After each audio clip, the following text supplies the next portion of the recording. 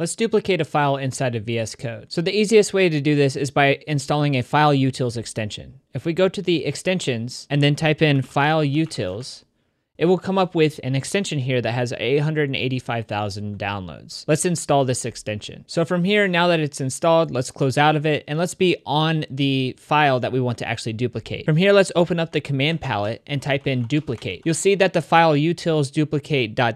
meaning it's going to open up another menu that we can then select what path we want to duplicate the file to. So here you can see it's showing the full path. And what I want is I want to duplicate it into a different directory. So I'll add the directory to the end of this path and I'll hit enter. So now it created that duplication inside of that path that I had selected. If we open up the Explorer, you can see I now have this folder for duplication and then I have the file that I duplicated. Now another way, if you don't want to install any extensions, is just by using copy and paste method. If we select one of the files that we want to duplicate and right click it and then go to copy or hit Control C, we then can copy the file. We can right click on the path that we want to paste it in. If we right click on duplication and then go to paste, it will paste that file underneath that folder. We can also just have the folder selected and then hit Control V and it will do the same by pasting. Now, if there's already a file within that folder that has the same name, what it will do is it will either append a -1 or it'll append a space and copy